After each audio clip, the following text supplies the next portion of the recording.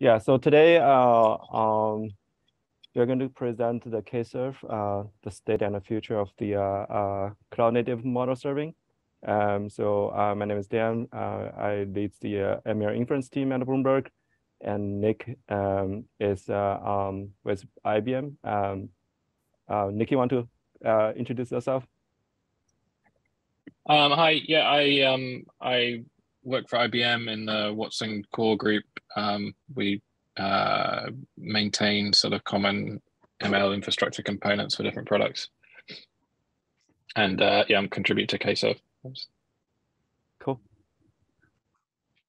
KServe was primarily created to solve the challenging model deployment issue on like Kubernetes. So deploying models on Kubernetes it's not a very difficult problem.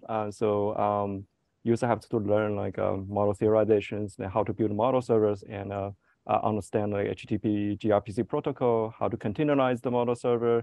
You need to know all the Kubernetes concepts like deployment service, like how do you like auto scale your like deployments with HPA, VPA, or like KPA, in order to keep the service healthy, you want to know like set up like a readiness, reliability probes, and then all these like in order to secure a service, you need to understand like a service mesh, over the time like nowadays like models are getting bigger and bigger, and over the time serving the models on CPUs are no longer can satisfy your latency requirements. So you will need to serve your models on GPUs to reduce latency. So as you can see, like deploying the models on like Kubernetes, it has a you need to learn a lot, and besides the data science like a skill set, KServe like we initially created KServe mainly to address and these challenges. Like we want to like make the deployment really easy, and we just want to if user can give us a model, then we can easily turn it into a HTTP endpoint. User can call easily to encapsulate all these like infrastructure details. So KServe is a highly scalable and standards-based serverless model inference platform on Kubernetes that encapsulates all the complexity deploying models to production. And now the project is now hosted as an incubation project in AFAI Data Foundation. We moved to the AFAI early this year. The KServe can be deployed as a standalone, or you can also deploy KServe as an add-on component with Kubeflow on any cloud or on-prem. Some stats about the KServe. Right now, we have around like based on the latest survey, there are 60% of Kubeflow users on either KServe and KServing. KServing was the previous name, we have around like 100K KServe Docker image downloads. Right now, the project has around like 20 core committers, and we have total 172 contributors who have been like contribute to like KServe.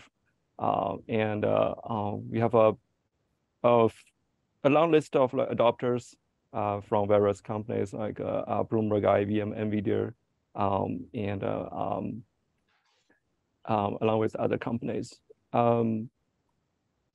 So some backstory for like a KServe. So we actually started the KServe. The previous name is KServing. Actually, it was under the Kubeflow during the first Kubeflow summit. So we started the project around after we presented the initial idea, and then we kicked off the project after the first Kubeflow summit. That was back in 2019, April, if I remember correctly.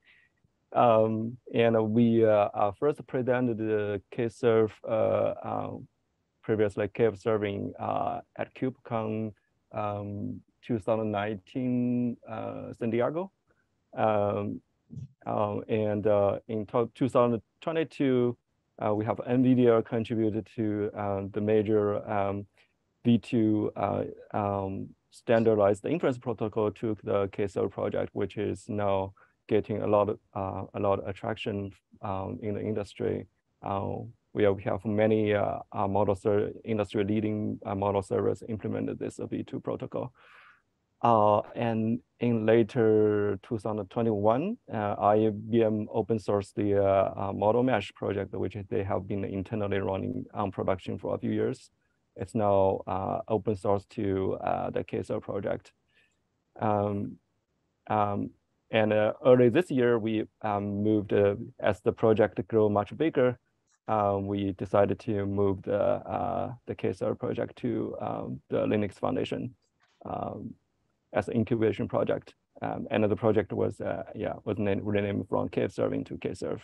And KServe is now a independent GitHub org, which hosts a couple of sub-projects like a model mesh, original KServe, and models web UI, which is used in Kubeflow.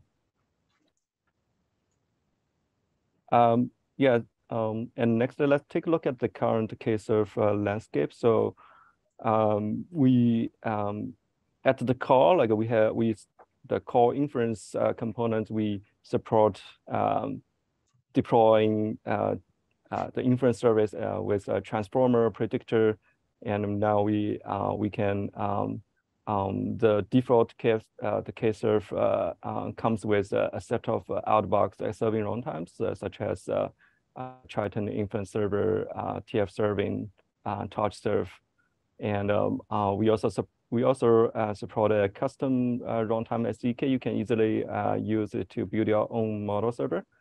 And of course, the most important one is the V2 inference protocol, which standardized the inference across multiple serving runtimes. So you can pretty much like seamlessly switch from one serving runtime to other because they speak the same protocol. Another major features KServe provides is serverless auto-scaling. So we support request-based auto-scaling, which works on both CPU and GPU device. And so we also support scale down and from 0. So we also support all the major cloud storage with PVC. Besides the core inference, we also support a wide range of like advanced inference capabilities, such as the model mesh. You can deploy multiple models at scale, which Nick will talk about later. And we recently introduced the inference graph for support like a more advanced model routing to build like a multi-stage like inference pipelines. And we also there are features like payload logging, request batching, and a canary route. So KServe also comes with features like model explainability and monitoring, which is like also important once on production, where once the model is deployed, you want to keep monitoring the model, see if their models getting the data getting drifted or the model response get drifted. And so some users also want to like explain the model results, whether to make sure that they are producing a reliable inference results. So we have introduced a lot of features this year in 2022. We in KServe 0.8, we start introducing the serving runtimes for better flexibility and extensibility to adding customized serving runtimes. And also in 0.9, we introduced the inference graph. As model mesh project joined the KServe GitHub org, we have been this year we have spent quite significant effort to unify the inference service API for both KServe and model mesh. So you can use the same inference API to deploy models both to KServe and model mesh. And there's also unifications for like how storage works for KServe and model mesh, along with model status, and other work we have done this year is like support MLflow model format. So the models saved with MLflow you can also easily serve on KServe to deploy on the inference service. And yeah, we did a bunch of improvements on raw Kubernetes deployments, which is a new deploy model we supported since 0.7. And we also unified the auto-scaling fields on both serverless and raw deploy mode. Yeah, for more details, you can always check our release blog, mainly 0.8 and 0.9 release. So just want to go through a few like important features we introduced this year. So the main feature I just mentioned is like we introduced the serving runtime as a new custom resource where you can define the pod template for your serving runtime to support the various different model format. So on the serving runtime, you can define the model format you support for your serving runtimes, and you most importantly, it defines the key fields like the serving runtime images, as well as the resource like definitions. With the so you can use this serving runtime as a template to simplify your inference service YAML. So on the inference service YAML, all you need to define is the model format name, which can be like sklearn, PyTorch, TensorFlow, any popular ML framework. You can also optionally define the versions of the framework. So by default, the KServe will based on the model format to pick up the serving runtime can support the corresponding model format or the version.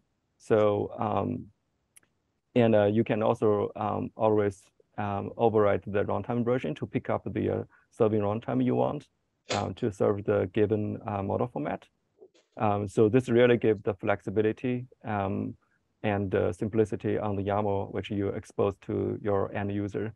You don't need to write the lengthy like container spec, which is very Kubernetes oriented, and then all you need to tell is what is your model format, what is the version of the framework you use to train your model, and point to the model you on the cloud storage, and then KServe can deploy the model out of the box.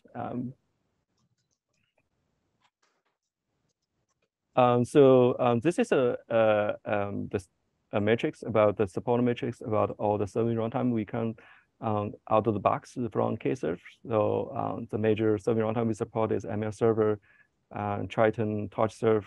They all implement the V2 inference protocol. So you can switch between these serving runtimes pretty seamlessly. So we with this default serving run, we can cover pretty wide ML frameworks, and with both with the V2 protocol.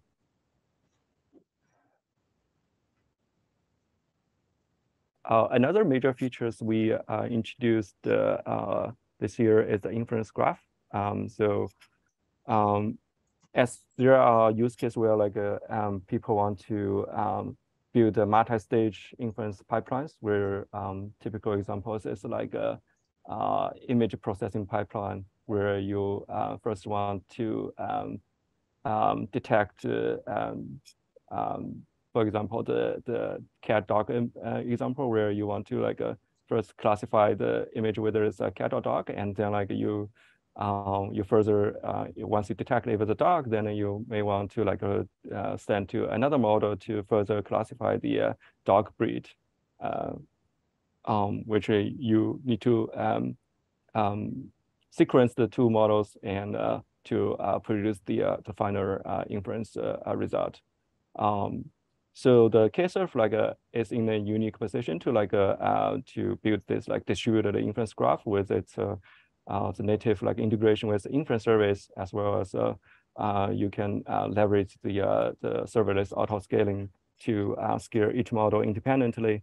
And we have the inference router, which is can route your request among these models like out of the box for you. As you can see, you can even specify complex conditions where based on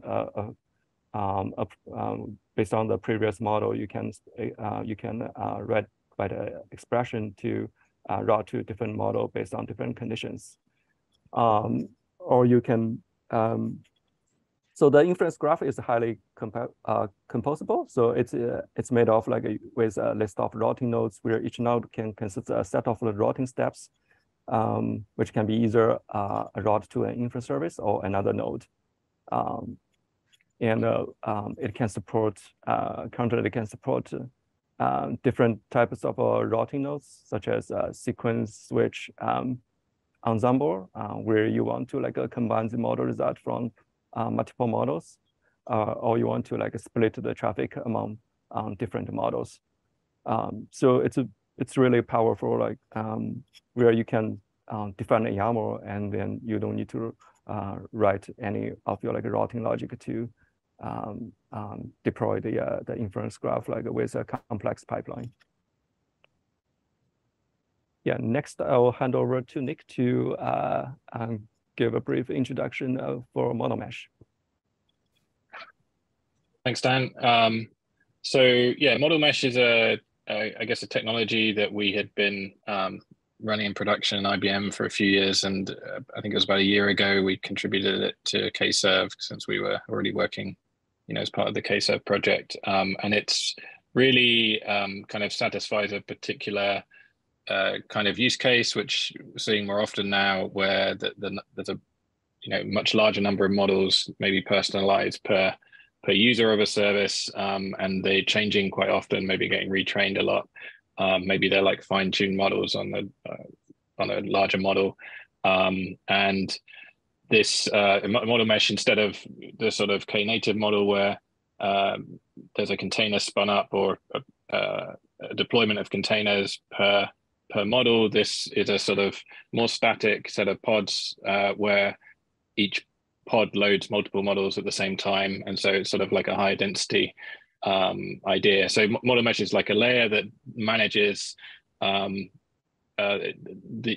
set of models like a LRU cache, and it sort of decides where and when to load them and routes the requests to them, and it does it kind of abstractly, so it works with lots of different model servers, as long as they provide the kind of load unload type semantics, which most of them do now. Do you want to jump to the next slide? Maybe. Oh, I think there was one in between. There we go. Yeah, so it's useful when you have like a much larger number of models than you may want to serve at a given time. So it has sort of serverless type function. Instead of spinning up pods there, it will load dynamically the models when needed within the pods, but it will try and keep the space filled with the most recently used ones. So when we run in production, maybe only 10% of the models in use are actually loaded at a time, but it manages all of that automatically. So you can really optimize the footprint. And then it will auto scale also, without needing any configuration across those pools. So it'll load the same copy of a model in multiple pods and balance between them automatically if it's more heavily used, and the less heavily used ones might get evicted or not loaded altogether. Has a bunch of other stuff like Prometheus metrics. We've got integration out of the box, like I said, with a bunch of the same model servers that KServe's already supported, like Triton, ML Server, TorchServe we added recently, and Intel, it wasn't on the matrix before, but Intel's Open VNA model server also got an integration. And you can create your own via the same sort of serving runtime abstraction, the CRD that Dan mentioned before. You can create, multi-model type serving runtimes and then the regular single model types. So we've been working to kind of align some of the features and functionality and the interfaces, so the same CRDs are used whether you're doing a sort of Knative or raw deployment or a model mesh deployment. You can sort of deploy the model in the same way.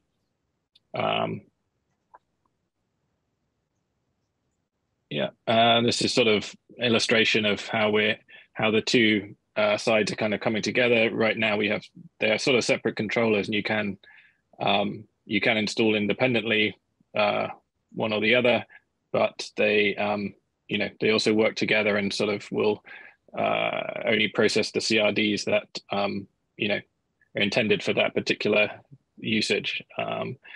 We're sort of aligning the storage, the way the storage configuration works, and the capabilities there. We recently added cluster serving, cluster scope support to the model mesh controller, so it works like the same way as the KServe controller, which it didn't have before.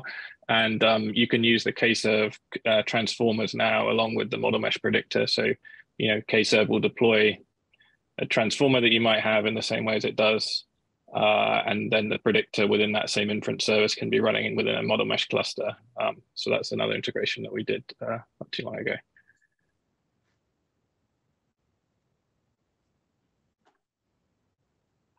Okay, so I'll hand back to Dan, I guess, to cover the roadmap. Sure. Thanks. So next year, as I think KServe grows more mature, so we next year we want to graduate the project to the 1.0 version.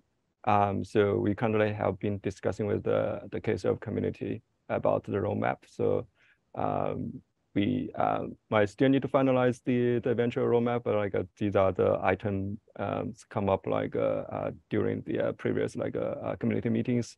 So the most importantly, we want to promote the inference service CR, which is currently V1 beta 1 to V1, and then graduate the inference service graph and the serving runtime to V1 beta 1. We look into fully support the REST and gRPC v2 protocol across all the frameworks. We are almost there. There's still a little bit more work, but we are very close. Also the cloud storage unification for all the major cloud providers between both KServe and model mesh. We have did most of the work, but hopefully we can finish early next year. And the model mesh we want to promote from the current alpha state to the beta state. I think we already done most of the work. We should be able to promote to the beta pretty soon. And other side, we want to improve the KServe observability.